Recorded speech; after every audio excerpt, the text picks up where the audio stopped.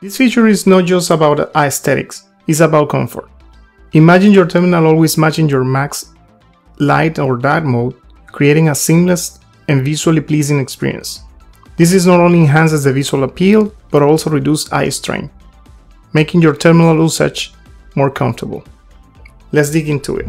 You can notice on the screen that the Mac OS Light mode is enabled now. See the background colors of the settings panel and the iTerm window. I'm now going to switch to dark mode.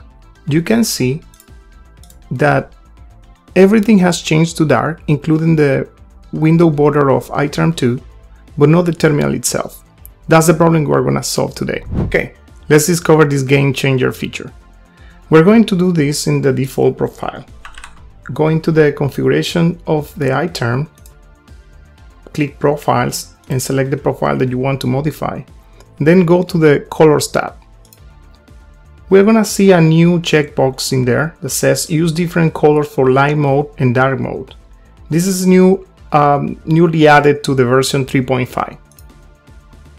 Once we enable that, we must select the color preset we want for light and dark mode. So for dark mode, I'm going to select the North theme. iTerm is asking me if I want to use the same for both. We don't want that. We want separate for light and dark. And for light, I'm going to select not light and same.